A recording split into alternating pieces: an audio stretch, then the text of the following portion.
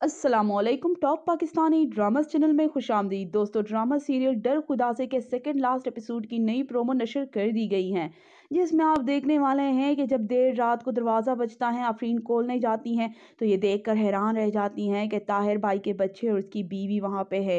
और जब उन्हें पता चलता है कि ताहिर भाई की डेथ हो चुकी है तो ये सदमा किसी के लिए भी बर्दाश्त करना मुमकिन नहीं है।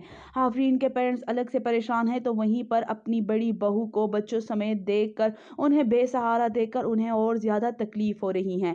दोस्तों, आप देखेंगे कि आफरीन के अब्बा आफरीन से कह रहे होते हैं कि बेटा, मैंने तो तुम्हारी शादी का सोचा था कि तुम्हारी शादी कराऊंगा। मुझे यकीन था कि एक न एक दिन ताहिर लौट कर ज़रूर आएगा, लेकिन ताहिर भी नहीं आया और अपने बीवी बच्चों को बेच दिया।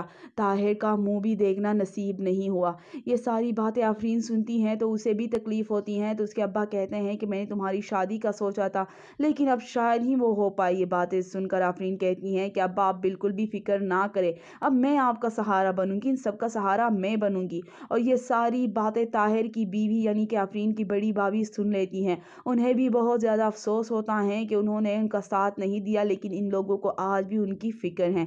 आप देखेंगे कि वो अपने भाई के पास जाती हैं, जो कि कुछ कागज़ों पे काम कर रहे होते हैं। उनके पास जाती हैं, उससे बात करती हैं कि आफरीन बहुत अच्छी लड़की है, तुम उससे शादी कर लो और आफरीन से अच्छी लड़की तुम्हें कहीं भी नहीं मिलेगी। और जहाँ तक हमारे माँ बाप का के ख़्याल रखने की बात है तो आफरीन उनका बहुत अच्छे से ख़्याल रखेगी, मुझे आफरीन पे पूरा भरोसा है।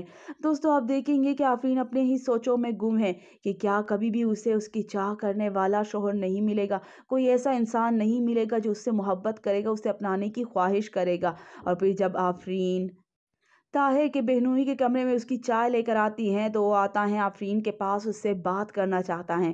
क्या यहाँ पर वो आफरीन को प्रपोज करेगा कि मैं आपसे शादी करना चाहता हूँ, मैं आपसे शादी का ख्वाहिशमंद हूँ, मैं तुम्हें एक मुकम्मल तहफ़्फ़ुज़ और एक ऐसा साहिबान मुयस्सर करूँगा जिसकी चाह में तुम हमेशा पुरसुकून ज़िंदगी गुजारोगी।